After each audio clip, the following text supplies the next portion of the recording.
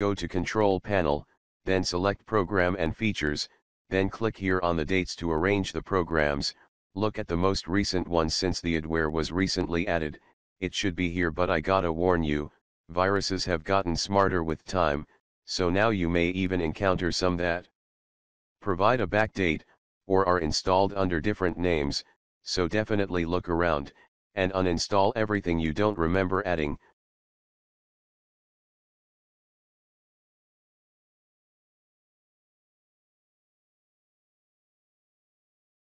Now you need to enter safe mode.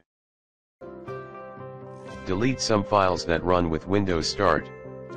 Press Window button and E to open Windows Explorer, located in the Startup folder.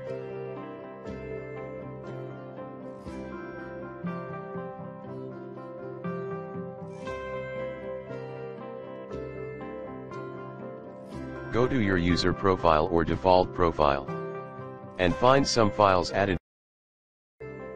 Then delete them all.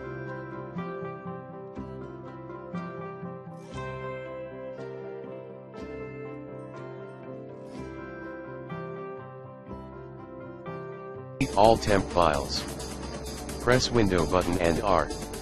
Then type %temp%. Select all files, then delete.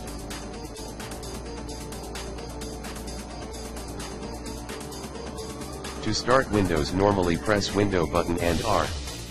Then type msconfig. New window will open. Select Boot tab. Then go down to Boot Options and uncheck the Safe Boot box. Press Apply, then OK. Window will now